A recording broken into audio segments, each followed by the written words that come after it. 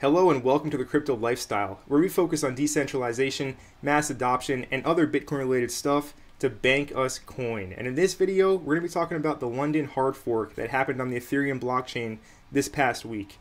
This was a monumental event for Ethereum as it totally changed the fee structure of transactions, as now a part of every single transaction fee, some Ethereum coin is actually burned, meaning Ethereum is now a deflationary asset, which is huge. So in this video, we're going to be talking about what this means and what comes now afterwards after this update. So if this does interest you, then be sure to stick with me until the very end of this video. And if you are new to the crypto lifestyle and you don't know who I am yet, my name is Connor. I do have my own channel called Crypto Empire. If you want to check it out, there's a link down in the description below. But I'm stepping in today for Francis, Mr. 100X, the trendsetter. Shout out to Francis, shout out to Team TCL, hashtag BHB. You guys are awesome. So if you are new to the crypto lifestyle, be sure to subscribe to the channel, comment down below, like this video, and turn on all bell notifications so you don't miss any future videos. Without further ado, let's get right into it. It's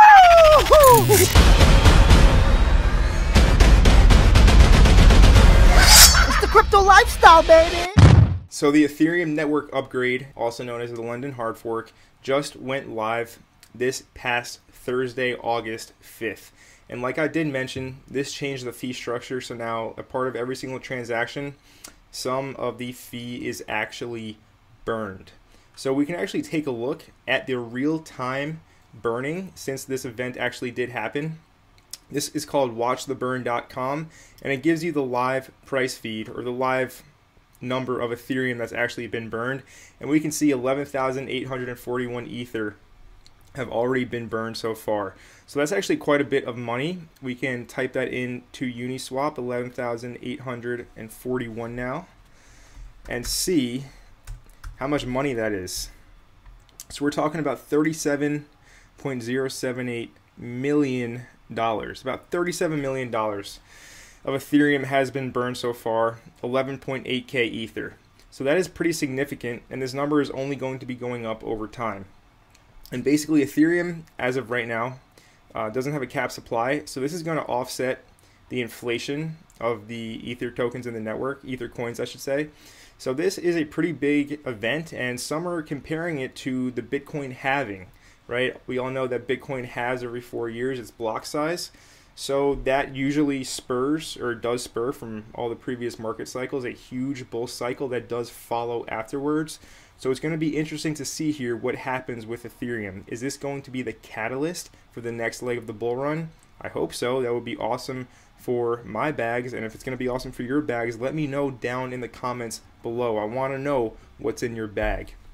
Moving on though, what is EIP 1559? So it aims to make Ethereum's transaction fees less volatile and more predictable, removing the problem of people overpaying for transactions. It also helps to reduce uncertainty for users who don't know if a transaction will be approved as a result of their gas prices being set below an acceptable expected rate.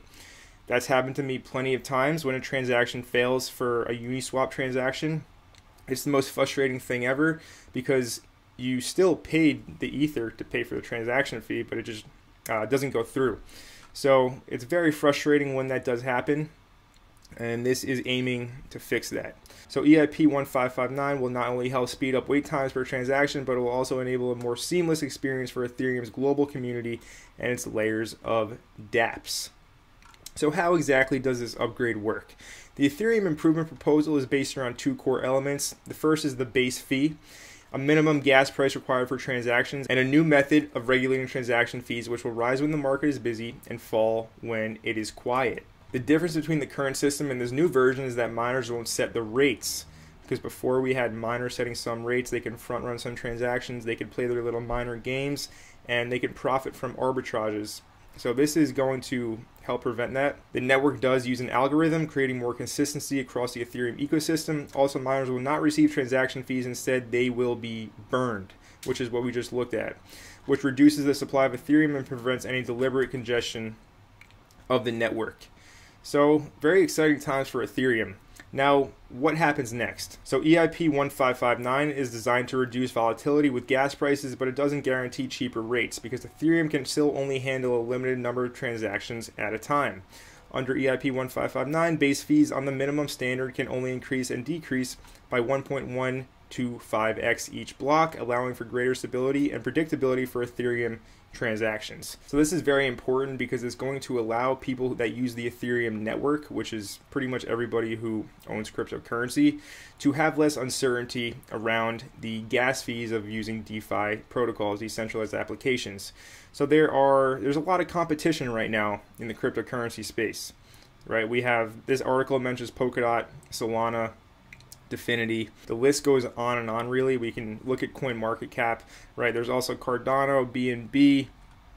We mentioned Polkadot, Solana, ICP, Polygon, Theta, right? There are a lot of smart contract blockchains. We have Tron, we have EOS, Cosmos, Neo, right? Although it's kind of a ghost chain.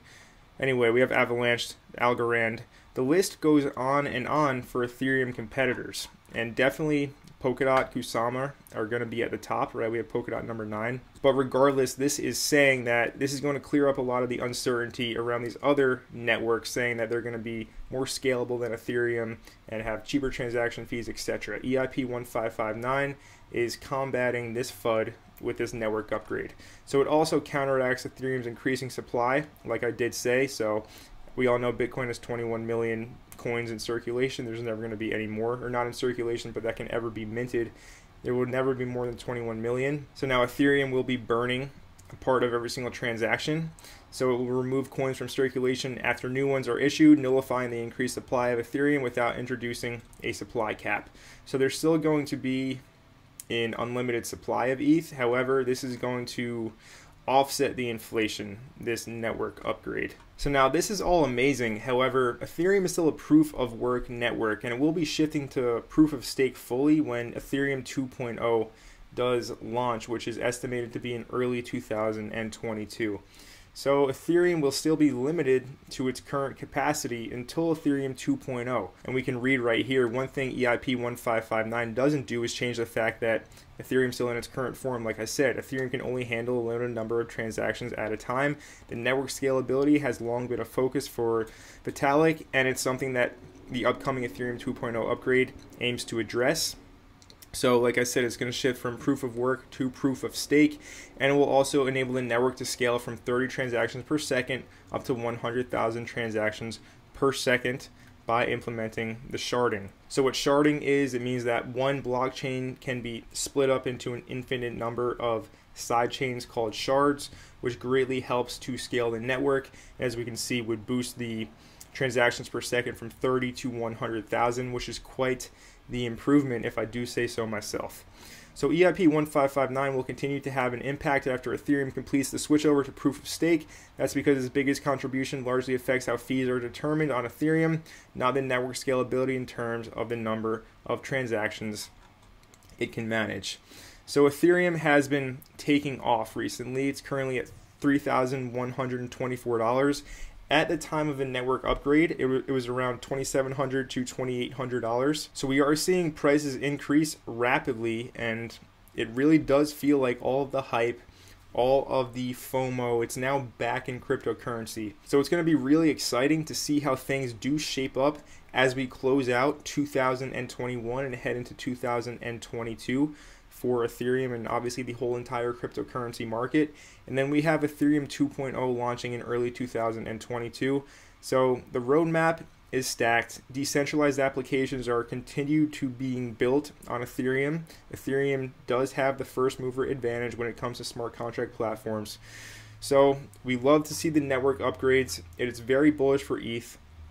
Usually this would cause a retail FOMO event where we have a bunch of novice retail investors buying in anticipation of this event, and we have large whales selling into the retail buying.